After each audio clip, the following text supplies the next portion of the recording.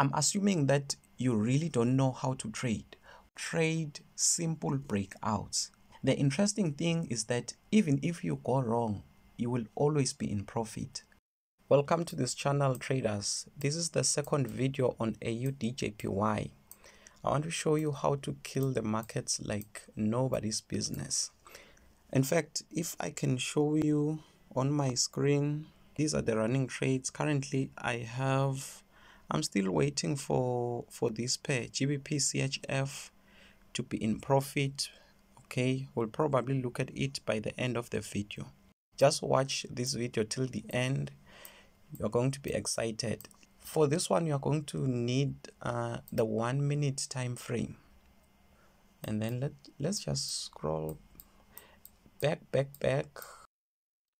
Let's just take it from here.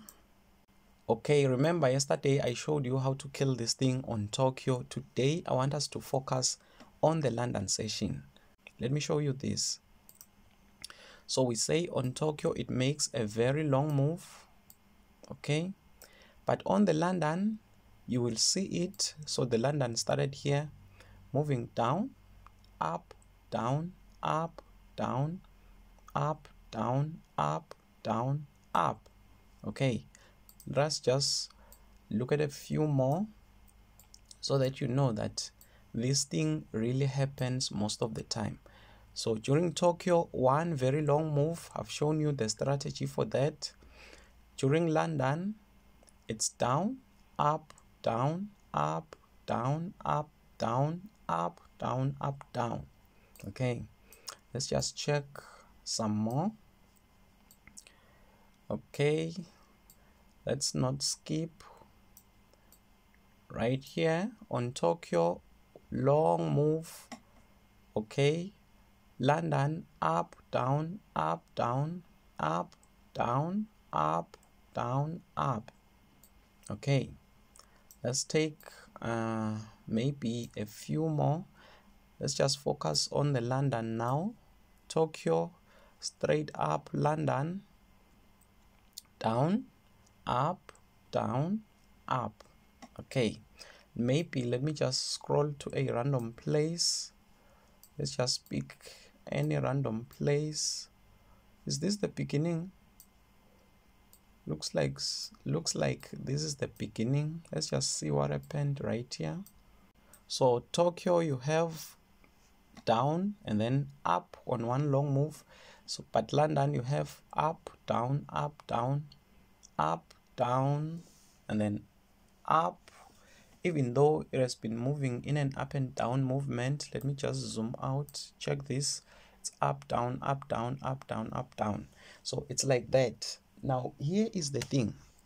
Now that you have seen how it moves during the London session, see what is happening on GBP CHF. I'm going to show you the strategy for that maybe tomorrow or some other day. So here's the strategy for this thing on the London session. Let's just remove the Tokyo session. I showed you that one yesterday. You can watch that video if you didn't see it. So on the London session, you have to switch to the 1 minute time frame and you have to scalp this thing. What you do is, I'm assuming that you really don't know how to trade. Watch GBP CHF. I showed you that, I told you it was going to move deep into profits. So what you have to do right here is trade simple breakouts. Okay, the interesting thing is that even if you go wrong, you will always be in profit. Let us say you see this breakout and you place a sell trade right there. Okay, or let us say for some reason you placed a sell trade right there. Let's just forget about the trend line. I'm assuming that you really don't know how to trade. You don't even know how to draw trend lines. So you place a sell trade right there, and then price moves against you about 15 pips. What you have to do is place another sell trade somewhere there. You might even place 2 sell trades. Okay, because remember what price does.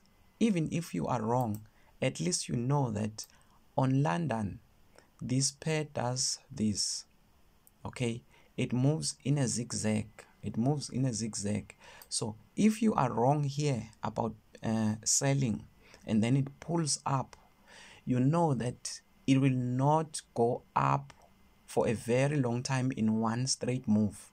So even if it continues moving up like this, you might even add 3 sell trades or 4 sell trades, because eventually it is going to pull back, and then a small pullback will put you in profit. Once you are in profit, you close everything, because now you are not trading for profit, you are trading for recovery.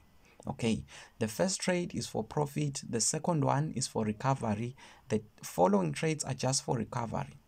So let's say for some reason right here, okay, right here you put a buy trade, and then price pulls back against you.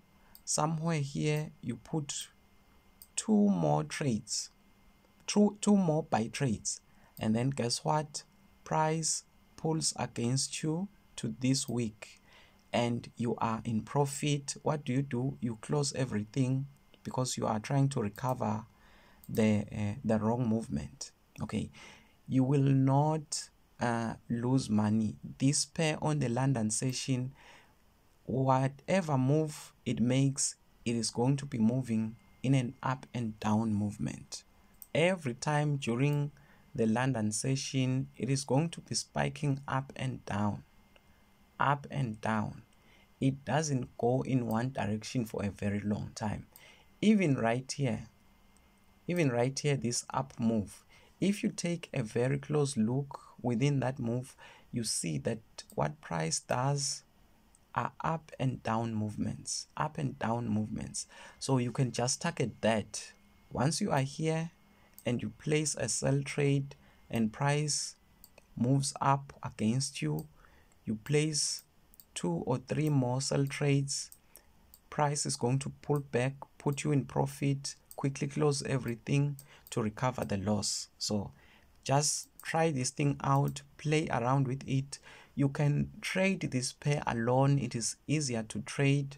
Remember, I've already showed you how to kill it on the Tokyo session, which is before the London, and then after the Tokyo session you can then kill it on the London. For those who don't have this indicator, it's easy, just come to indicators, okay, right there, type sessions,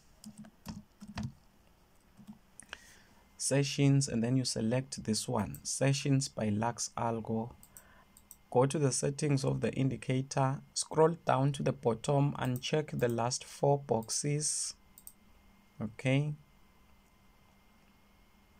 skip range label, uncheck range outline, and then you are done. You can just uncheck the sessions that you don't need for that time.